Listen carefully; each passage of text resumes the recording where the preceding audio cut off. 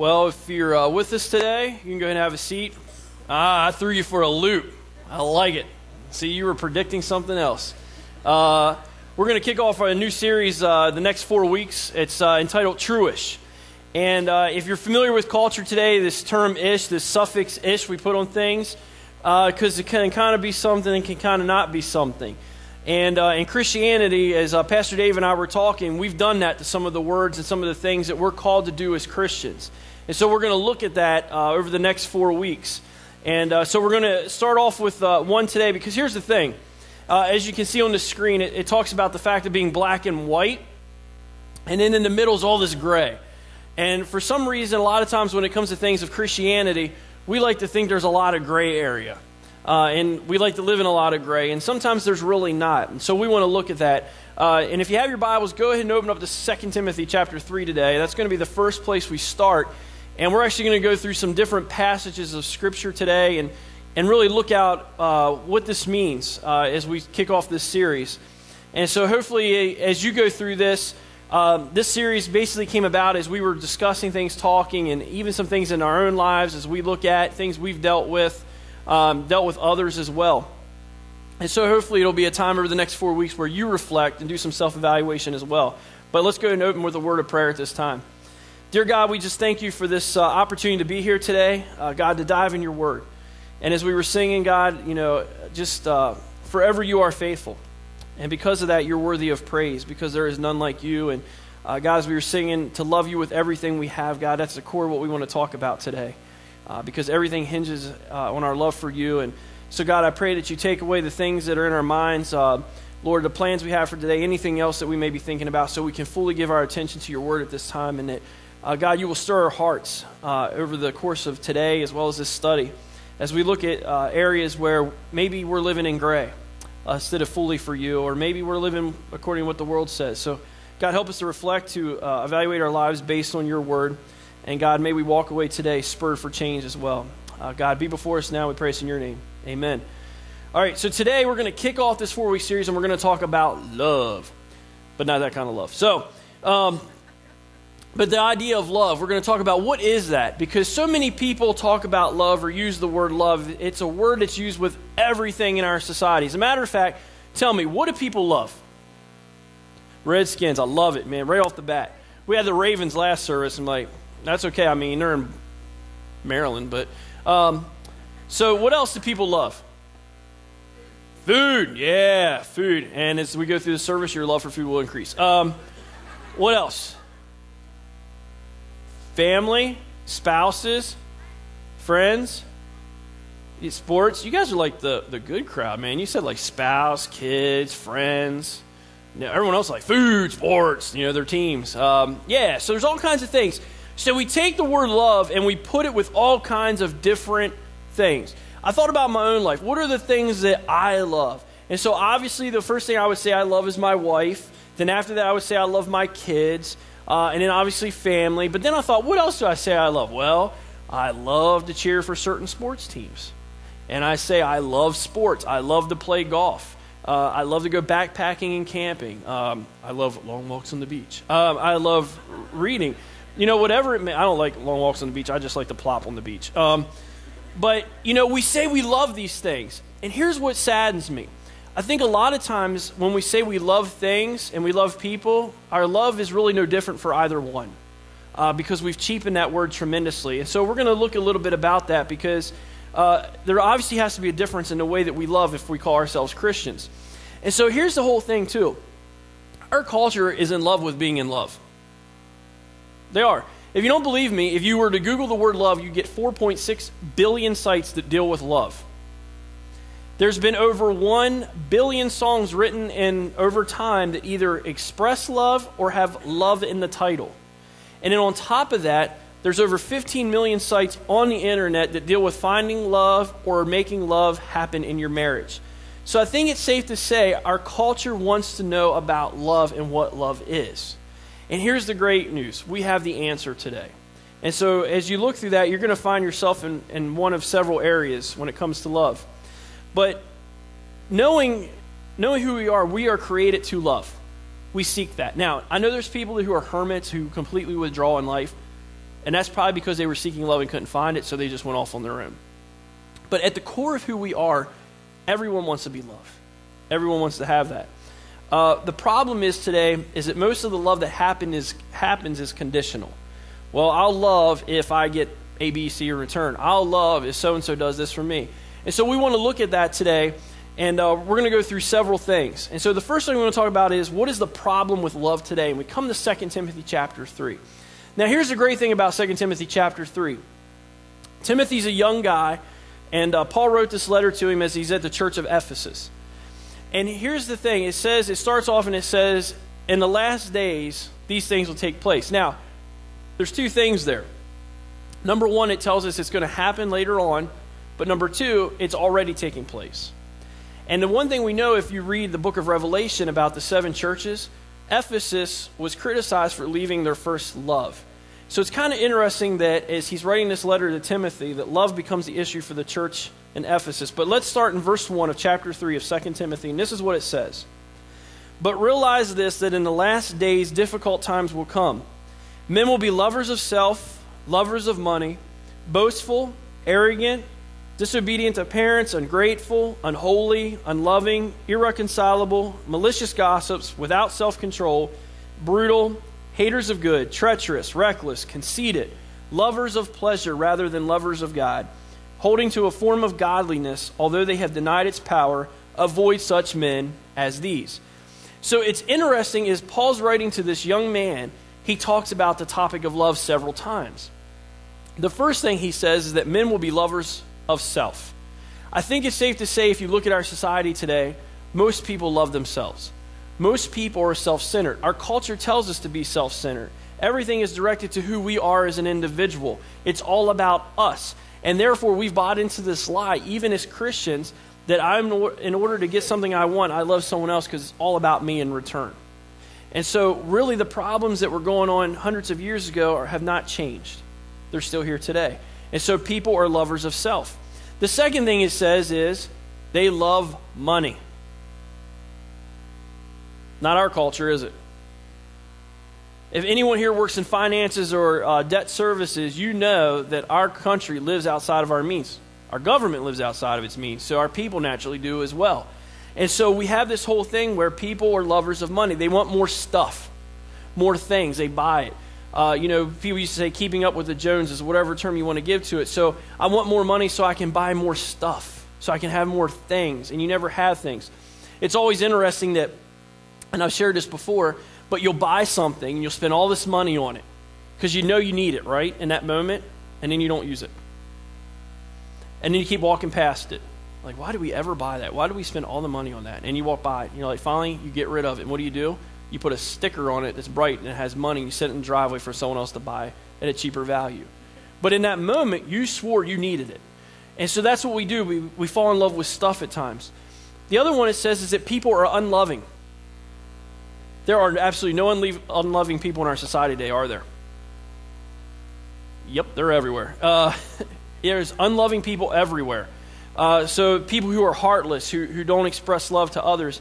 And then lastly, it says that people will be lovers of pleasure rather than lovers of God. And see, that's what we want to talk about, because as we're going to define here shortly, what is the difference between biblical love and worldly love? And right here, Paul says to Timothy, there's the love of pleasure, what's over here, and then over here is the love of God, which tells me there's a choice. And in Christianity, there's always a choice for something. And in this, when we're looking at it, we have to ask this question. When did the issue of love ever become distorted? And naturally, we go back to Genesis chapter 3. And what happens is, we know in Genesis 1, it says that God created all things, and then it says he created man. And it says that man was, there was no helper suitable found amongst all creation, so man received woman therefore. And so here we see the portrait of love, of marriage, of relationships between two human beings. But what we also need to understand in that is that Adam had a relationship, and even Eve to an extent had a relationship that was unlike anything that we will ever have with God. I mean, they walked through the garden with God. They had fellowship with God. We'll never comprehend the kind of relationship that Adam had. Now, we can blast them for it, for the decisions they made, but we'll never understand that. And so what we're told is that God put them in the garden, and then in smack dab in the middle of the garden, he put the knowledge of the tree of the knowledge of good and evil. And it's interesting, he didn't put it in the corner of the garden, he didn't put it by the entrance of the garden, he put it right in the middle of the garden. Why? Because any direction you come from, you're eventually going to see that tree. It was a reminder. But then it tells us in chapter 3 that the serpent, who was more crafty than all the other creatures, comes into the garden and deceives Adam and Eve. And it's interesting that he says, behold, God knows that in the moment that you partake of the tree, you will be like him. And we know that they do that. They partake in the tree. What's interesting, at that point, what did they do? They became lovers of themselves, lovers of pleasure rather than good, and they became unloving towards everything else in creation. So really, this problem doesn't go back just to an issue in Ephesus. This issue goes back to when man first started. This whole idea of love and struggling with what is love. And so as we look at this today, the next thing we need to do is let's define biblically what love is. And the reason I say biblically is because a lot of Christians, as we interact with them, as we talk to people, as we counsel people, over the last several years as I've worked in leadership positions in Christian ministries, I keep coming back to this topic and this whole idea of what biblical love is. And what you're going to find is there's a choice. There's a black and white when it comes to love. There is no gray area when it comes to love, but yet as Christians, we've created a gray area in order to justify our own actions and what we do and how we live. And so we go to 1 John chapter 4, and this is where we're going to start, and we're going to look at several passages of Scripture and biblically look at what is love. And then there's a question that I've been wrestling through that I want to ask you guys as well, and I hope you wrestle through, and we're going to talk about what does this look like in our lives? What do we need to do? And so as we come to this passage in 1 John chapter 4, we're going to start in verse 7, and we're going to just read through it, and then we're going to go back and highlight some points. But here's what it says starting in verse 7. Beloved, let us love one another, for love is from God. And everyone who loves is born of God and knows God. The one who does not love does not know God, for God is love. By this the love of God has manifested in us, that God sent his only begotten Son into the world so that we might live through him. And this is love, not that we love God, but that he loved us and sent his Son to be the propitiation for our sins. Beloved, if God so loved us, we also ought to love one another. No one has seen God at any time. If we love one another, God abides in us, and his love is perfected in us. By this we know that we abide in him and he in us, because he has given us of his Spirit. Then in 17 it says, by this love is perfected with us, so that we may have confidence in the day of judgment, because as he is, so also are we in this world. There is no fear in love, but perfect love casts out fear, because fear involves punishment, and the one who fears is not perfected in love. We love because he first loved us. Now, sometimes we read through passages of Scripture and we look at them, but there's several important keys we've got to pull apart as we look at this topic. Number one, love is a product of the Spirit. It is bestowed on us by the Spirit. Well, when does that happen? Well, Jesus, before he departed earth, promised us in John, he said, behold, my Father will send another to come after me, a comforter, who will be with you, which is the Holy Spirit. And so it's the Spirit living in us and directing our lives that allows us to love. Then beyond that, it says this, and this is really the core, because until you understand this, you cannot understand love. It says this in verse 9, by this the love of God was manifested in us, that God has sent his only begotten Son into the world so that we might live through him. And it says in verse 10, he loved us and sent his Son to be the propitiation for our sins. So the first thing you have to understand that love is, it's intrinsic in the character of God. So love can't be defined by an item, something you eat, somewhere you go, or even a person. It has to be defined by God. And it says in that same passage, it says, for God is love. So the essence and the character of God is love. And how did he do that? He sent the one thing that he cared about the most, the thing most important to him, as a sacrifice for all of us because of his love for us. And we're going to see how that plays out later in another passage of Scripture. And so what we're going to do today is kind of put the love puzzle together of what Christian love is really all about. And here's the reality of it. The fact is, it says that we are from God. He who knows God listens to us in verse 6. And then it goes down and it says in verse 8, the one who does not love does not know God, for God is love. Here's the reality. If you do not know Jesus Christ as your personal Savior, you cannot truly love. I want you to hear that. If you do not know Jesus Christ as your personal Savior, you cannot truly love someone else. And this statement I'm about to make will scare some of you to death, but it's true in the essence of Christ.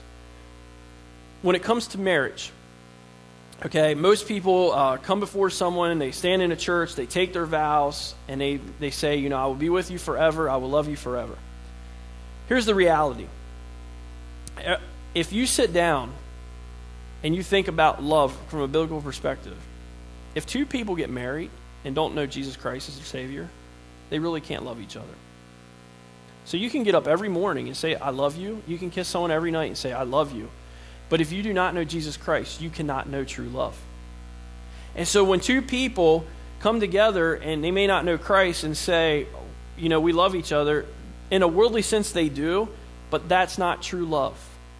Because here's the reality. It says in his word in Ephesians that when we come together to get married, we're supposed to give up ourselves as husbands to our wives as Christ gave himself up for the church. How can someone who doesn't know Christ understand that? But yet, as Christians, we believe that that can happen. That we can love each other, that we can love our spouses, even our kids, with a love that doesn't exist. It's a worldly love, but it's a false love. And so anytime I talk to people and when we get to the issue of marriage, you know, I tell them, you know, without God, you can't truly love each other. You have to have God piece of it. And you have to pursue God. And so that's one of the things that look at. God is love. It is the essence of his character. And because of that, he gave us his son to die on the cross as the sign of him loving us. The other thing on top of that is it goes on and it says this. And here's what's key. It says in verse 11, because if God so loved us, we also ought to love one another. Which means is our love can't be self-seeking. It can't be something we hold on to. It means we actually have to give our love to other people. And so it's not enough just to say, well, I love God. And you're going to look at it in a second why that is. We have to show it to others. And here's why. In verse 12 it says, no one has seen God at any time. If we love one another, God abides in us and his love is perfected in us. What he's saying there is this. By the way you love God, and the way you love people as a result of that, people now have the opportunity to see who God is. So it's not about, as it says in 1 Corinthians, it's not about the letters written on tablets of stone, but the letters written on our hearts. You know, the heart is the center of who we are. It's the wellspring of life. It's the one thing where we're supposed to partake in protecting God because it's what drives us. And so whatever a man believes in his heart, he will live out. So when you look at yourself, when you evaluate yourself in the mirror, because this isn't one of those messages where you're supposed to look around the room and go, you hear that? You got to be more loving. No, you need to look in the mirror and say, how loving am I? How much am I really loving other people? Because at the core of it is, the more I love people, the more I love my wife. It isn't a matter of fact of just about loving my wife. It's about loving God through my wife. And it's about other people seeing God by the way I love my wife. It's not about just telling my kids I love them. It's about me loving my kids in a way that people can see who God is because I love God. That's what drives everything we do, or should drive everything we do. Because if love is at the center of who God is, then love has to be the center of who we are. It has to be what drives us. And so then it goes on and it says this. Why do we love? Because he first loved us. It's like a reminder. Why are you supposed to do this? Because you were loved first. And here's the best part. We don't deserve it. There's nothing inside us that deserves what Jesus did on the cross for us. But yet he did. Why? Because he loved us. And that's what's so foreign to us as humans. Like, really? Someone's going to sacrifice themselves. And I know you're going to say, well, we accept that. That's what faith is, and it is. But it goes against everything in our human nature to think you would sacrifice on behalf of someone else. You know, if someone said, Brian, you have to give up one of your kids for humanity. I don't love you guys enough. I'm sorry. That's against my nature. You know, that's why the story of Abraham and Isaac's amazing to me, that, you know, Abraham could take his son up there knowing full well, but you know what the amazing thing is? He loved God more than he loved his son. I struggle with that. I'm just being honest with you. It goes against everything in our nature to think I'd have to give up the thing that I care about most in order to love God, but that's what he calls us to do. And so in this passage of 1 John, he basically says everything that involves love comes from God. Because in the middle of his character, who he is in his nature is love. Everything God does is driven by his love for us. 1 Corinthians chapter 13 is considered the love chapter. And in that, Paul writes things such as love is patient, love is kind, it is not arrogant, it is not boastful, it is not self-seeking, it keeps no record of wrongs. So when you look at that, You know, if you truly love someone, you don't keep bringing up everything else. When you forgive, you move on, because love, you don't keep a record of wrongs. It says it does not enjoy the suffering of others. But then he closes it with this, and it says, love hopes all things, love believes all things, love endures all things. In other words, love weathers the storms. Love can get you through everything. And not the type of love that the world is selling, but only the love that is found in Jesus Christ alone. And so when we're looking at this, how we define biblical love, it's simply this. Over here is biblical love. It means I love God. And as a result of loving God, I love other people and change. And we're going to talk about that further. Then over here, the world says, no, it's all about loving yourself. It's about getting what you want, getting something in return. It's about having what you want. And it's about seeking the pleasures of this world. That's love. So it's conditional. As long as I get something in return for my love over here, that is love. It's complete opposite when it comes to biblical love. You get nothing in return. You're not supposed to love in the hopes that someone will give something back to you or God will give something to you. And so the biggest difference is the world and biblical love is God. And people who don't know God can't know that love.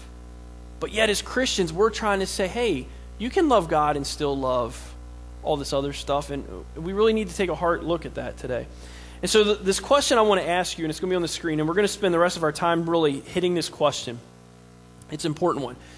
Is this: can you say that you love God and yet have nothing change in your life?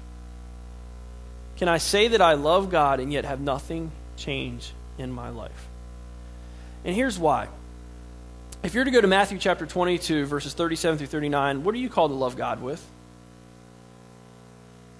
Your heart, your soul. We just sang about it today.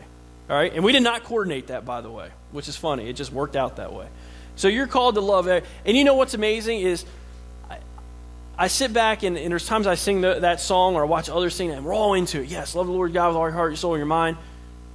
And yet, do we really love God with everything we have? Or is it just a fun song to sing at times? And what's the second thing he tells us to do in that passage is to love who? Your neighbors. Now, we agreed that there were unloving people. Let's assume this. Tomorrow, some of you are going to go to work, and there are people you do not like. I know that's a fact for some of you.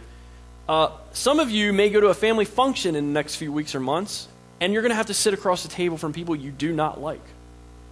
Some of you are going to pull into your driveway today and look at the house of someone you cannot stand. Some of you are going to go to your kid's game, and you're going to sit in the bleachers and stare fiery darts in the back of someone's head. Why? Because there are people we can't stand, and we don't love them, and they get under our skin. We've all had them, or we all do have them. But here's what I've learned as I've gone through this study, as I've gone through this time of reflection in my own life. We're called to love God with everything we have. The more I love God and seek after God, you know what happens? I love people. It's amazing. Like, people I didn't think I could love now.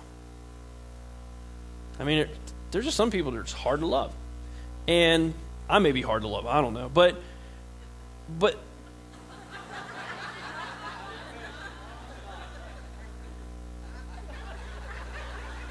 in my mind, I'm praying something bad happens to them.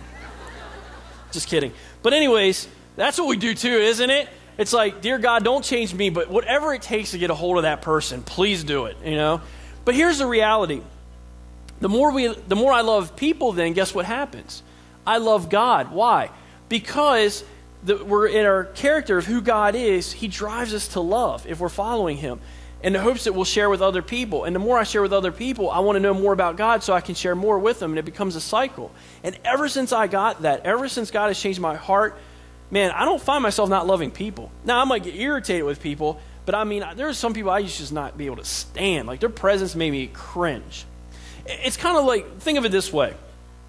This is the way to look at it. All right, this is God's love letter to us, correct? Yes. Good, we all agree with that. Here's how you look at it. And younger ones in here won't get this because they text everything today. But when we were growing up, Do you remember when you had a crush on somebody in school? And you're in class and you're just like, oh, you're just thinking about them because they're not there. And then you get out of class and they walk by and there comes that really oddly shaped paper that they fold it. And guys are like, can't you just fold it one time and give it to me? And girls are like, I kissed it. And so they pass that letter off to you and you get it and you're like, oh, I can't wait to read it. And we, I'm just going to pick on girls for a second, but like a girl would read it and she's like, oh, read what he wrote. Oh my goodness. And they're so excited about it. And the guy's like, yeah, man, I know. I'm the man, And then they're all sitting trying to figure out how to put it back together, because it looked really. So you're so excited. You got that love letter. You're so happy to have it. And, you just want to read it. And then you probably go home and you read it again. You're like, oh, man, I can't wait to school tomorrow to see him again. And you write another one back and it goes on. And yeah, all the younger people are like, people wrote notes to each other? It's so weird. Yes, we did. All right. Hopefully you all got a chance to get a love letter growing up. No, some of you didn't. Sorry. I did. But so anyways, here's the thing. Here's the thing. The other day we sat and we were going through stuff. I found all these cards that Krista wrote to me, like when we were dating and all. It was so romantic. Like, I can't wait till I have you for the rest of my life. I'm like, it's touching, honey. It was funny. Like, look what you wrote 11 years ago, honey. You remember that? And are you embarrassed yet? I can't imagine life without you. So anyways, but we get this love letter and we get all excited. But here's the thing. God gives us this love letter. He gives us this love letter, but we don't gush over it. Instead, we're like, yeah, that's nice. Imagine if we had the same passion, the same excitement about, man, look what God asked me to do. Oh, man, I just want to know more about God. I want to study more about God. I want to live for God. I want to love God with everything I had.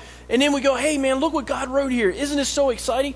Imagine if we had the same passion and excitement over his love letter that we did over some love letter over some girl of God that we never even seen again. Now, some of you may have married that person. That's great. But most likely, you didn't marry the person who wrote you those letters that you gushed over. But yet here we have the love letter that can change our lives and change the lives of the world, and instead we close it and we put it away. We don't get it out. We get that love letter out in school and be like, man, I'm going to keep reading it and reading it. You read it all day long. You had it memorized. But yet here we have the Word of God, the ultimate love letter given. It can change everyone's life, and we don't gush over it. We don't love people enough to know it better so that we can live it out and change their lives. We don't want to know it well enough so that we can have a more intimate relationship with God. No, but we'll pursue some acne-faced kid who we're in love with reckless abandon. But yet God, the creator of all the earth, we don't pursue. Isn't that messed up? You see how we make the world allows us to believe. We define God by the love of the world. And it messes it up. It cheapens everything. You look at it, it says in Deuteronomy chapter 6 in the Shema, the same thing. The Lord your God is one. Love the Lord your God with everything you have. And then here's the other thing. It says you're supposed to impart that onto your kids. And so when it comes to this idea of love, we live in a society that is very unloving because we don't know how to love and we don't teach our kids how to love. And we talked about this the other week. Why don't we teach our kids how to love? Because we let them raise themselves. And here's the thing that's amazing. Kids want boundaries because in boundaries is love. You know how we know? Because Christ created boundaries for us because he loved us. He knew that we had to have parameters set up. And so when it comes to this whole idea of love, don't treat it like some middle school relationship. Treat it like the best relationship you could ever have, because here's the thing it says. You're supposed to be willing to give up everything, your family, your life, in order to follow after Jesus Christ.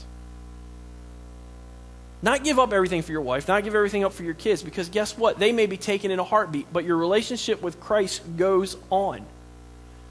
And that's how it has to be our first love, because until you love God, you can never love anyone else the way you're meant to love them. You can't.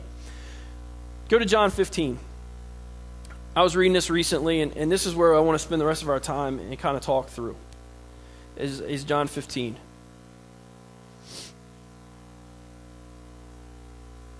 And it's so important to see this as we're putting this puzzle of love together. In verse 1, it says this: I am the true vine, and my Father is the vine dresser. Every branch in me that does not bear fruit, he takes away. But every branch that bears fruit, he prunes it so that it may bear more fruit. You are already clean because of the word which I have spoken to you. Abide in me, and I in you. As the branch cannot bear fruit of itself unless it abides in the vine, so neither can you unless you abide in me. I am the vine, you are the branches. He who abides in me and I in him, he bears much fruit. From apart from me, you can do nothing. So what does it say there? Who is God? The vine. What are we? Branches. And what can't we do without him?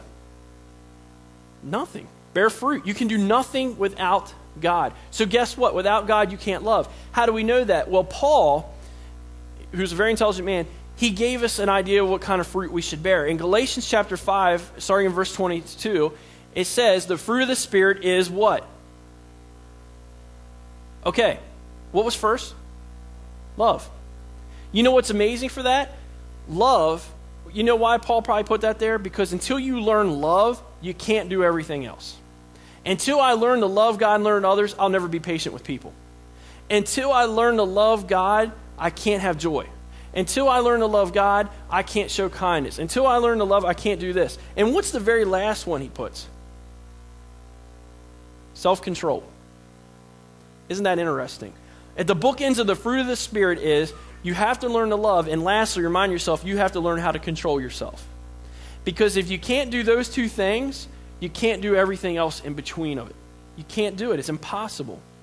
And so in his wisdom, he said, look, you have to love everything and everyone the way that God has intended you to love, but practice self-control. Why? Well, because the biggest problem that gets in the way of us loving is who? Us. We are the ones that get in trouble with that because we get in the way. And so here in John 15, he's saying, look, apart from me, you can do nothing. You cannot bear fruit on your own. You can say you have love, but it's not the love that we're meant to have. You can say you have everything else, but unless you have God in your life, you can't bear fruit. And it goes on and says this. In verse 6, if anyone does not abide in me, he is thrown away as a branch and dries up. And they gather them and cast them into the fire, and they are burned. But if you abide in me and my words abide in you, ask whatever you wish, and it will be done for you. Now, that's where we really mess up the issue of love with God. Here's what we say. I'm a Christian. I've accepted Christ. Therefore, God should do things for me. And then we read verses like that, and I've heard people do it who claim to be Christians, and they say, all right, God, I want such and such a thing. I did this at the age of 16. Like every 16-year-old, I wanted a car. And I thought, I'm a Christian. I know God. God, I need a car. Guess what I didn't get? A car. So what does that tell me? God doesn't love me. Because he says, if I believe in him and abide in him, he will do whatever's asked of me. That's not what it's saying. But see, that's what we do with the love of God. We make it conditional. Well, God, I love you as long as you do this for me. And that's not what it is. As a matter of fact, it means you have to do the will of God. It doesn't mean whatever you wish. It has to be according to his will. Well, guess what? You're not going to know the will of God if you don't love God and pursue him. And so what happens is when someone's sick or there's some tragedy in your life, and trust me, this happens, you walk into the pastor's office or you talk to a friend, you'd say, well, why can't God change this for me? Because what happened was we never fully loved God and pursued God, but now because we're in a desperate situation, we want him to love and do everything we ask. And when he doesn't, we say he doesn't love us. No, because it goes back to that idea of that middle school relationship. We did not pursue God the way we were intended to pursue him. But now because we need something, we want him to do what we ask. That's not how a love relationship works. It's not one way, God just does, and we do nothing in return. No, it has to be two-way. It has to be two-way. It'd be kind of like getting married to Krista and saying, in front of everyone, we exchange our vows, and then we don't talk. We just live together. We don't ever talk. You know, what's going to happen in that relationship? It's exactly right. It's going to end. You know, there has to be communication that happens, but yet we say we love God. We say that he's our first love. We sing all these songs, but yet when it comes to our relationship with God, we never talk to him. We never spend time with him. But yet we expect full love in return. And therefore we cheapen and disgrace what he did on the cross. Because that was the ultimate measure of what love was. And every time that we do love differently than what he intends it, we cheapen the message of what was done on the cross. And so as we get back into 15, here's what it says in John. My Father, in verse 8, is glorified by this, that you bear much fruit, and therefore prove to be my disciples. Remember what it said in 1 John? because of his love manifested in us, people will be able to see who he is. Once again, the fact is, because we bear fruit, because we bear things as love, joy, whatever it may be, we prove to be his disciples. We prove who he is. And just as the Father has loved me, I have also loved you, therefore abide in my love. The whole idea of abide means we resonate, we stay close to, we stick to it. It's something that's important to us. But here, listen to what it says in verse 10. If you keep my commandments, you will abide in my love, just as I have kept my Father's commandments and abide in his love. All throughout Scripture, and we don't have time to look at all the passages today, our obedience is directly tied towards our love for God. Our obedience is directly tied towards our love for God. So the reality is, if we truly love God, we will obey his commands and do those things. When we choose not to obey, when we choose to go against God's word and what it says, it's directly a result of our lack of love for God. But yet we want to put all the blame somewhere else. No, we have to just look at our hearts. We have to look in the mirror at ourselves. You know, he says it all through. If you love me, you will obey my commandments. If you love me, you will do this. And the reality is, because we don't love God, we don't follow his commandments. It's a heart issue. And then he goes on and he says this in verse 11. These things I have spoken to you so that you may, my joy may be made in you and your joy may be made full. And we're going to talk about that in a few weeks. But listen to this. This is my commandment, that you love one another just as I have loved you. Once again, that reminder, oh wait, I'm not just supposed to love God, I'm supposed to love everyone else as a result of God. And if you don't love people, you don't love God. That's the bottom line. And so therefore it says, how are you supposed to love them? With the same love I have for you. And what was that love? It's the term agape, which is self-sacrificing love. It's the love that marriages are supposed to have. It's the love that we're supposed to have with every single person we come in contact with. Because he goes on and says this, greater love has no one than this, that one would lay down his life for his friends. What will you do? You will lay down your life for your friends. And then notice right away what he does. It says in the next verse, you are my friends if you do what I command you. You'll lay down your life for your friends, and now he addresses you as my friends. I lay down my life for you. You are my friends. Therefore, do what I have commanded you to do. If you love me, do what I ask you to do.